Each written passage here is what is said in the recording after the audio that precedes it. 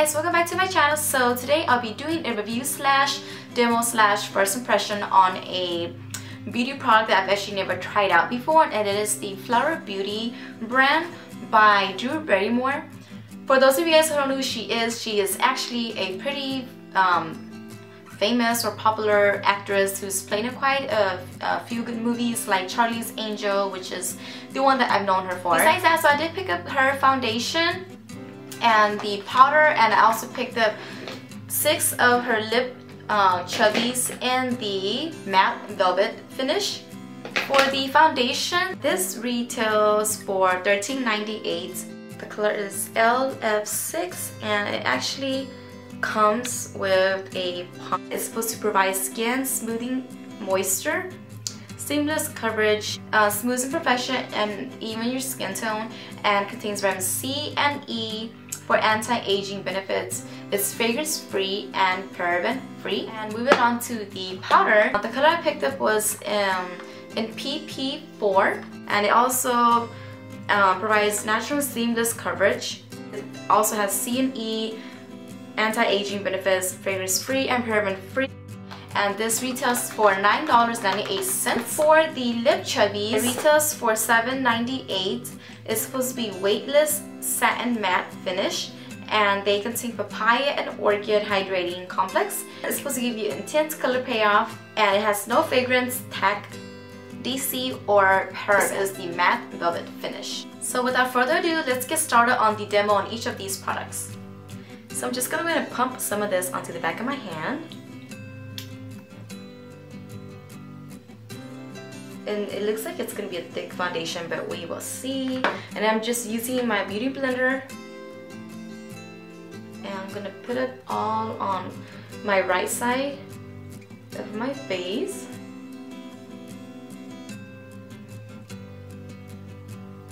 And blend that out.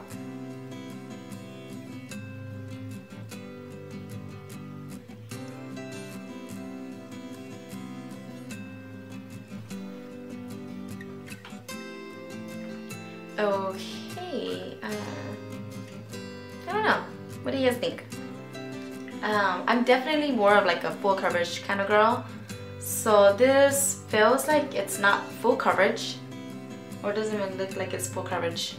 And that was from one layer. You can see the difference from my right side to my left side. Looks like it evened out my skin tone just a little bit, but I'm gonna go ahead and do 2 coats.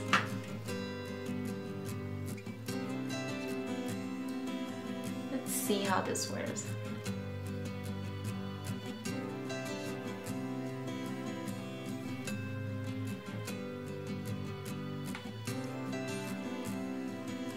So this is from 2 coats of putting this foundation on my face using a beauty blender. It feels very lightweight, and I'm trying to want it to set to see if it'll set nicely without its powder, but it looks like it's like a satin finish, and it looks like it's buildable, but it's not covering completely everything. I can still see some blemishes here. My nose is just a little bit, tiny bit red there. So let me finish the rest of my other side of the face.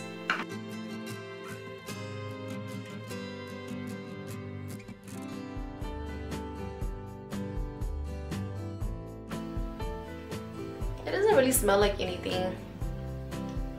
There's like a slight scent to it, but it's not bad at all. So let me go ahead and open up the powder and set it. And I'm actually going to be using the brush that it comes with to see if it's even worth it.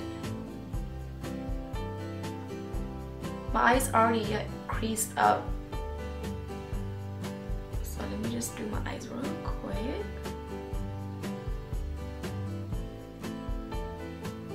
This brush actually feels very soft.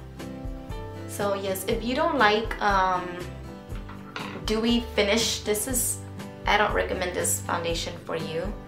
It's very dewy, but I am trying to set it with this brush, and it's taking forever because it's so little. So I think I'm just going to use my powder brush and do it. Maybe this would be faster. So here's a close-up of the foundation and powder on my face. after setting the foundation with the powder, it's actually not bad. It's definitely not a full coverage foundation and not a matte foundation, but once you set it with the powder, it looks really good. It evens out my skin tone under my eyes. It doesn't feel like a thick foundation at all. And I'm gonna go ahead and try on one of the lipsticks. Here's a close-up of the lipstick in Barrymore that I'm going to try on. It has a little cap like this, and there is a twisty at the bottom here where you can twist up.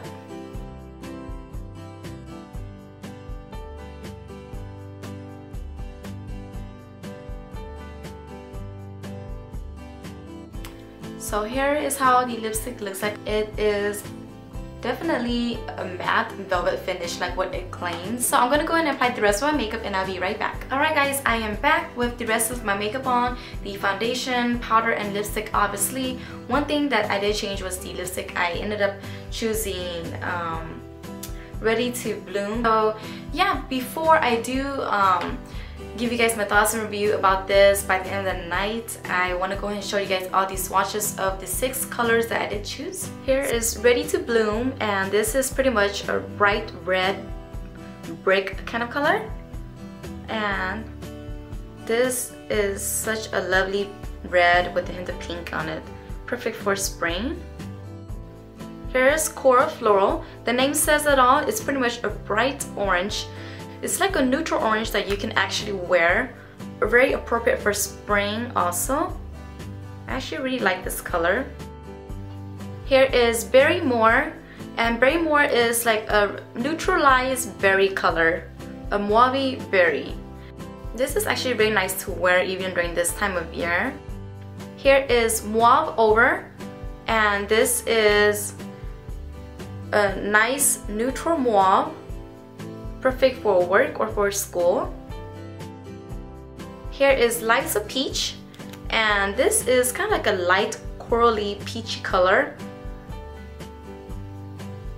This would be nice to wear with dark eyeshadow, and if you have light skin, but because I have dark skin, for me I felt like it kind of washed me out. Alright, so it is practically, I think, about 6 hours that I've been wearing this foundation, and we're actually on the way home from the grocery stores. And Lila is back there. She's definitely not asleep. Honey, what do you think about the foundation? It looks fabulous. Like, you think it looks the same like what I've been wearing all the time? Yeah. No oiliness around my forehead. I haven't actually re-powdered my face since I've worn the foundation. It looks fine. The lipstick is still here. It's actually not drying at all. Hey guys, so it's about 9 hours into me wearing this foundation, and it's pretty much like nighttime right now, but I just finished cooking with my hubby and we're about to eat right now, and we just made some yummy pho and sanava, and Lila here is gonna be eating KFC. So we'll see how this lipstick wears by the time I'm done eating pho, because as you guys all know that it can get quite messy. So I'm back and it is currently about 12 o'clock midnight right now. It looks pretty nice still. The only difference that I've noticed is that the foundation kind of settled on my fine lines around my nose right here, and I can feel the oil coming around my nose. Not so bad around my T-zone. I am gonna go ahead and just set it real quick again to see if it's able to apply this foundation out without looking cakey. So let's see.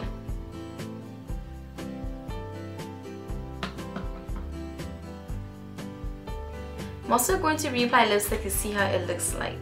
Me layering it on, it feels actually really nice still. It doesn't look drying. It's still moisturizing. I really like that. My ratings for each of these products, for the foundation, I would, for myself, I think for what it claims to do, I would probably give it a 4. Just because I didn't like the fact that it starts to settle on my fine lines around here. It doesn't say that it was going to be like a matte and like 8-hour foundation. So for that, you know, I think what it claims, it does a pretty good job of that. For the powder, it's actually pretty nice. It's not like a really thick powder. You can set it on and it looks really natural and nice. And I also of course reapply this on just right now, and it doesn't look cakey at all, so that's definitely a plus. I would give this powder a 5. For the lipstick, I would give this a 5. I absolutely love this. It's a matte velvet finish like what it claims to do, and it's long lasting. I've had it on all day. I just reapplied it right now and it looks amazing. It actually, there's no smell to it, so that's a plus for those of you who don't like lipstick fragrance. Pretty much there you have it, my thoughts and my review on all these products by the brand Flower Beauty, and I hope you guys found it helpful. Besides that, I'll see you guys next time.